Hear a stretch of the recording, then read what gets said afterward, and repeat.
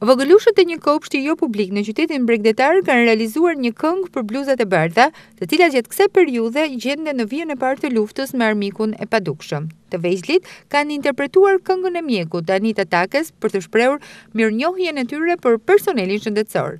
Me zërin melodios dhe plot çiltërsi, fal mbështetjes së prindërve, megjithëse në kushtet e izolimit, kanë përcjellë një mesazh unik te bluzat e bardha në emër të fëmijësisë së jetës.